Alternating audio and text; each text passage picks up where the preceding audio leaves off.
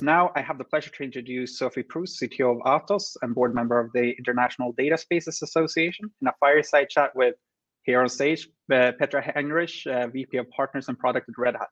And they're going to discuss how to scale open source in Europe. Please, the floor is yours. Yeah, good afternoon. Thank you, Astor, for introducing us. I now have pictures of, what was it, a flywheel in my brain, various different pictures. So let's see if we can paint this a little bit together, Sophie, as we go along. Absolutely. So the launch today, so first of all, good afternoon, everyone. I assume you have been busy listening in for the entire afternoon. So I hope that you will still stay with us for another, I'd say probably 30 minutes, Sophie. Yes. Especially as we had such an important launch today of the EU's open source report, which is both warmly welcome and also a timely reminder as to the importance of open source across Europe. And indeed, the report's findings and recommendations speak volumes to our own compass and also my personal compass over the past, 20 to 30 years. So open unlocks the world's potential. And therefore, I'm delighted to be joined by Sophie Proust, CTO of ATOS, to discuss over the next 30 minutes on the fireside chat about more aspects around open hybrid cloud, but also about open source and how we drive this jointly into the enterprises. So, but before doing so, can I first ask you, Sophie, to reflect on today's EU study results and significant contribution to European economy, e.g. 10% of open source contribution equals 0.4% GDP increase. In short, how have you seen it lift this through your career, but also through your position at ATOS? Absolutely. Thank you, Petra. And also, first of all, for me, I'd like to say that I'm very happy to be with you and to share this fire chat and attend this great EU Open Source Policy Summit 2021.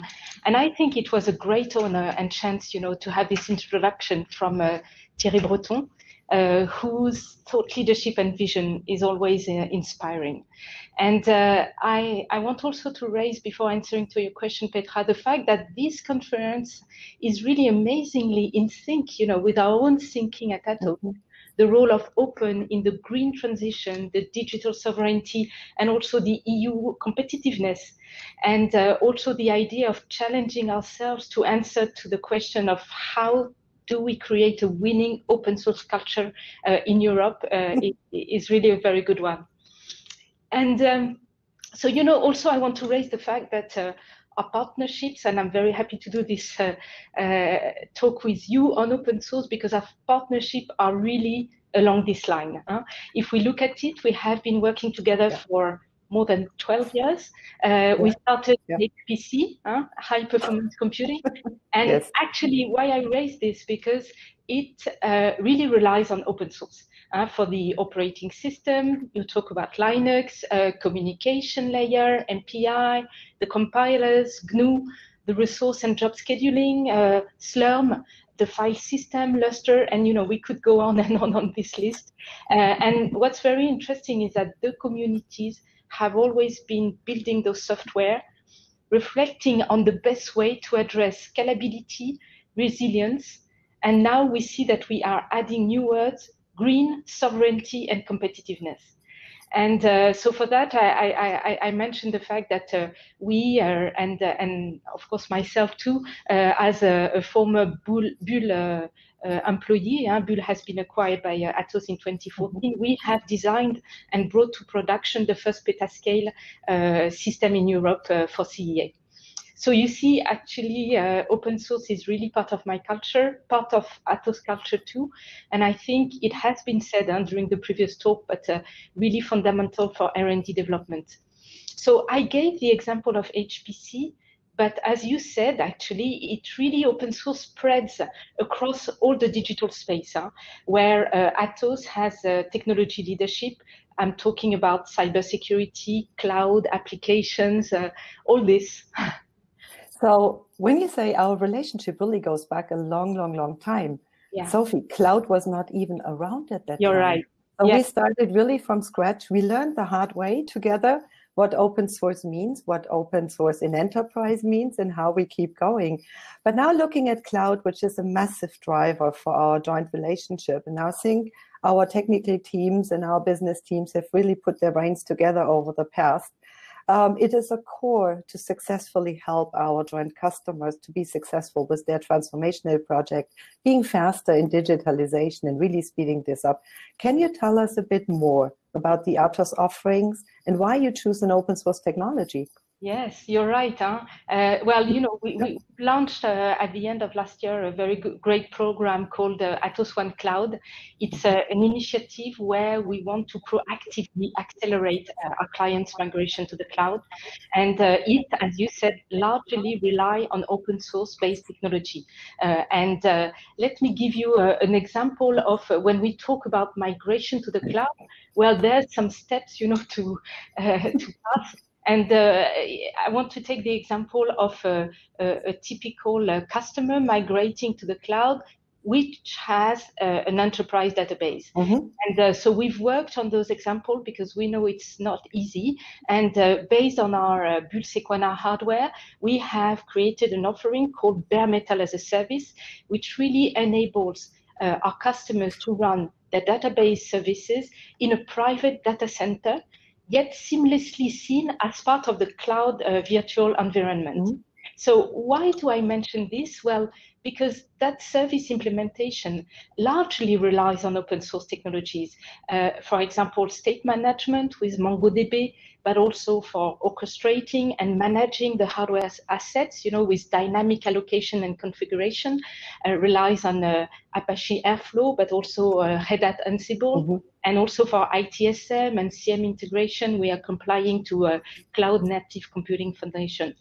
So you see, not only does open source accelerate our customers' migration to the cloud, but it has been an example on how our engineering teams could focus also on the business value. And for me, this is very important because the value creation is possible because we rely on established open source standards for the underlying element.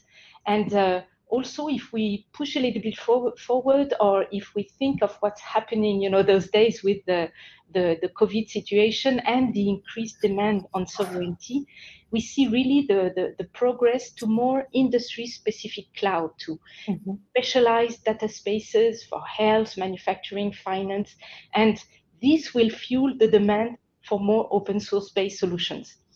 So you see, we have also what I wanted to stress around the sovereignty is that we are working a lot with some public sector organizations who really rely on this open source productivity to keep sovereignty and their collaboration in the IT landscape.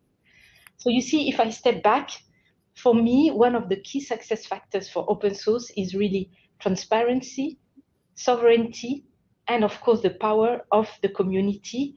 But this is driving innovation and business value.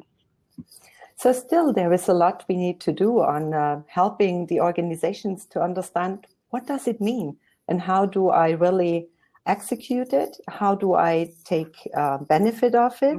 And how do I keep it going? So we have seen multiple examples fail on the do-it-yourself idea, which all of a sudden is very dependent on one or two individuals. And when they pass on or go on an island for vacation, everything is breaking. But coming back to the three core factors you mentioned, can you talk a little bit about the economic impact as well? Yeah, because I think the figures you mentioned are very impressive. And it's really complement, I think, this experience and success. And, you know, what I like is that we've talked about the past, because I wanted to start, you know, from where we started with HPC. But as we are going on and progressing, we see that there are a lot of initiatives, and Europe has launched, you know, this great initiative, Gaia-X, that will foster co-development in an open and secure and trusted European data space. So we are a founding member of Gaia-X, very much involved in this initiative that will sit on top of open source infrastructure solutions so that large and small players can also continue to innovate and deliver value. So I really think that the future will continue to pave the way for more open source. So I think this is a fantastic initiative, and I do hope that we can really jointly altogether drive this even more into all of the European countries. It's a great opportunity for individuals, but also for smaller organizations as well as larger organizations to live the idea of sharing and jointly innovating and expanding footprint. But on this end, can you also elaborate and share some examples on how open source enables powerful digital innovation and sovereignty in terms of freedom of choice, vendor lock-in, anti-vendor lock-in, as in service scalability, interoperability, and portability? So more or less the core of the ATOS business. Yes, and you're right. Let's take example. It's always easier to say ideas. Yeah. So I've selected one which is, on everyone's agenda, and let's see how open source community today helps driving projects that has an significant impact on carbon footprint, because you know that all the companies are going to the net zero and have a net zero strategy. So we know that today IT is responsible for 4% of the carbon global emissions, but we also know that it can help reduce 15 to 20% of the emissions of the rest of the economy. Yeah. So we have talked about it, but really the shift to the cloud is an important way to reduce carbon emission because of cloud efficiency. And I will just talk about the fact that we have application performance management solutions that help display dashboards and with giving visibility of the resource utilization, also the cost. And so if you take the principle that you can act on what you see, this is very valuable. And also, there's a lot of, I will name, everybody knows about Kubernetes, which helps auto-scaling and orchestrating the containers, and it helps enable having the right sizing of the infrastructure. So this helps also reduce the carbon footprint. If we look at, I just wanted also to mention, it's not directly linked, of course, to open source, but cloud providers are more and more getting their electricity out of renewable energy, solar, wind, water, geothermal, etc. So this is very, very important. And you see, actually, I'll take this example, moving the cloud solution and adapt it to the smart cities initiatives. In the previous talk, there was mention, of course, of a smart city. It's of course, a huge initiative where we rely on Internet of Things and devices that connect the various components, making the city's infrastructure and services. So smart cities use those technology, cloud, IoT, to deliver actually better services to citizens, to connect with the citizens, and of course, to improve their lives. So by creating this network of objects capable of really smart interactions, we improve, and we have many use cases. I will detail some. Public transportation we can give, and we know accurate traffic reports, but also provide real-time energy consumption data. And the use case it's limitless, and there's a lot of course, applications that are coming that gather those data and give insight out of them. And so, I think this example is really key because the world is becoming more and more urbanized, and we know that by 2050, over 60% of the world's population will be living in cities. So it's really crucial to make those cities a better place, and make them also sustainable and with efficient, streamlined services. And I also like this example, Petra, because we are working together on such project. If I name the city of Bordeaux, for example, in France, we have been looking how to aggregate information from various sources: traffic, buildings, waste management, air conditioning, heating, and we have created an application for citizens. They're able to look and see in real time what's going on. And of course, we are running those workloads using our offer AMOS, which is ATOS Managed OpenShift. Collaborating with you. So, the real idea actually by building those platforms is to enable decarbonization of the city. with intelligent transportation systems, but it can go up to smart agriculture, healthcare. So we collect data, and that's the first step. Then we collect data in a standardized way.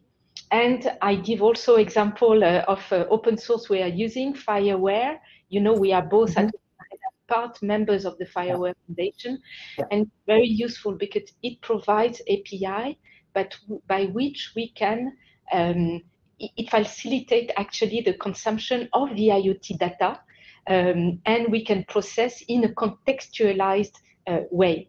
So you see, there's a lot to do. We have been, by the way, optimizing a lot of those solutions, for example, to reduce the latency of sent in a smart mobility context. And also, I want to mention, we will talk later on it, that we participate in a European project, which is called Green Move, where we improve open source components and also the open data model. So listening to you, certainly the carbon footprint and helping to reduce it is one of our great opportunities we have with open source, but also when you take recent examples with better connection, with better sharing, with really taking open source principles in our daily life. And we all suffer from the same effect. The pandemic we are right now in is not stopping at borders. Don't care about different governmental rules or any type of policy rules which may be different. We are a connected world. And for this, I truly believe that when we continue with ideas like smart cities and really expand them, it will be a better place for all of us. However, there is still this type of, what does this really mean? So what does that mean for me as a person, as an individual, as a citizen? What is your view on that? Well, you know, what I think is very interesting in this approach is that we are building solutions out of open source components and using also standard open data models, but we tailor the solutions to each needs, to each city. Each city is different. And there's many use cases. You're asking, what does it bring to me? For example, some cities will have the ambition to create new opportunities for collective mobility, which will lead to a decreased environmental impact. So those smart city solutions can bring that. For example, you can include data-driven bicycle mobility. You can also bring solutions which helps you reduce the time to find a parking slot near the shop you want to go. And you can also have incentive, for example, offering the parking ticket. You can also use this to reduce the air pollution, you know, giving real-time information to the drivers and for them to avoid specific areas or reduce the speed of the car to limit the CO2 emission. And also, it's very helpful, of course, for all the city administrators because they have in real time a dashboard giving them all the elements to act and find solutions for their own cities. And I'm pretty sure there are endless more ideas coming up. The more creative people we connect and the more ability we give people to just discuss with each other. And one idea is topping up the other one idea. So meritocracy, being very open to share ideas and collect all of them, I think is a core in the future process. So one beauty of open source certainly is its flexibility and the openness. So how is ATOS supporting open source in the enterprise? How are you using open source in your own developments? So maybe what I can answer to this question first to the contribution. So, you know, we've said it, ATOS is a platinum member of Fireware. It contributes to the community. Our ATOS Research and Innovation is the open source owner of the Fireware IoT LoRa agent. So it manages the components and the GitHub. And also, we launched. We did a great announcement between IBM and ATOS in January, end of January. And we will create a smart waste energy monitoring and optimization solution, which will leverage IBM Watson and the Red Hat OpenShift to help manufacturers and waste management companies to optimize energy consumption. So, I think also that in this new area of data economy, with a federated approach of data management, we will need to make use of trustworthy ecosystem with a common governance for data space. And actually, you said it, and the open source community has a major role to play to provide also some software development key connectors, but also it really helps for me driving consensus. Mm-hmm. So as we recognize that we need an increased sovereignty in this digital world, we really think that open source enables to share and trust the technology, because as you said, it facilitates collaboration and consensus. Mm-hmm. So I could give you some example of go ahead. Yeah, please. Okay. Yes, please give us some examples specifically.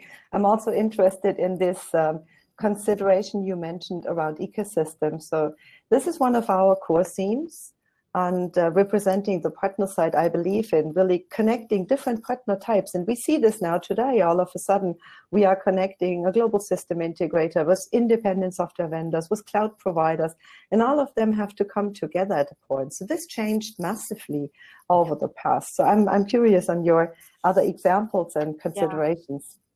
Yeah. But maybe what I think that open source is really a journey and a mindset. Mm-hmm.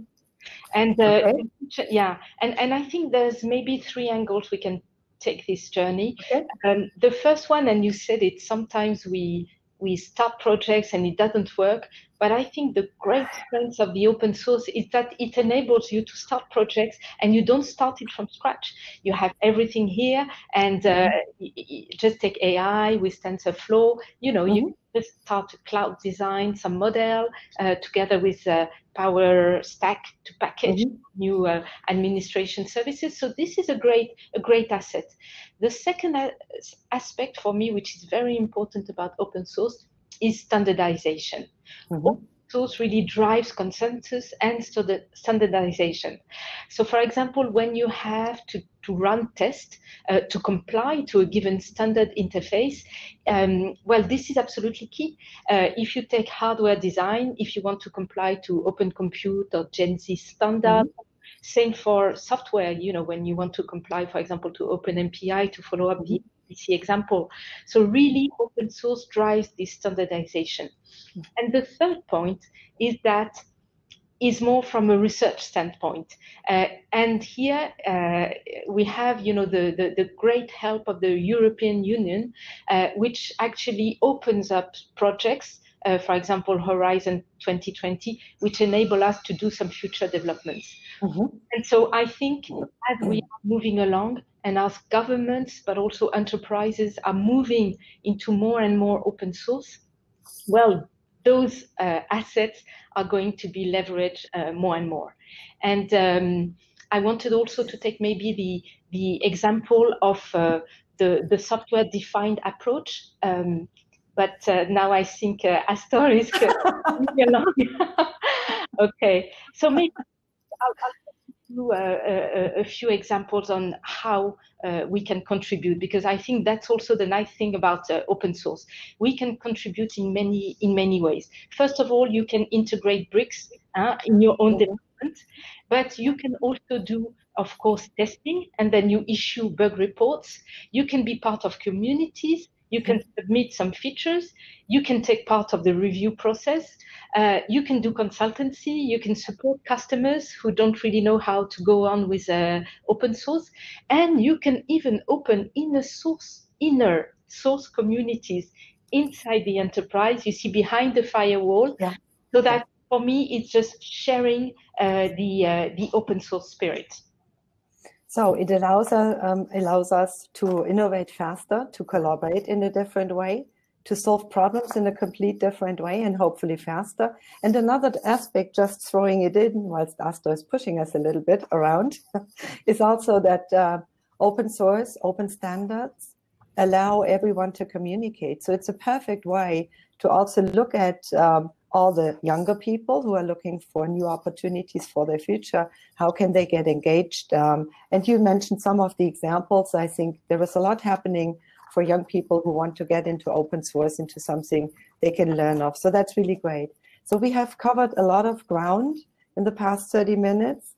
And for those who are further interested, I'm pretty sure there are some links and materials still available. Yeah. Someone giving me a thumbs up, I hope. Yeah. So it was a huge pleasure, Sophie, to share the stage with you. Back to Astor, no? Yeah, thank you. Thank you very much, guys. Thank you.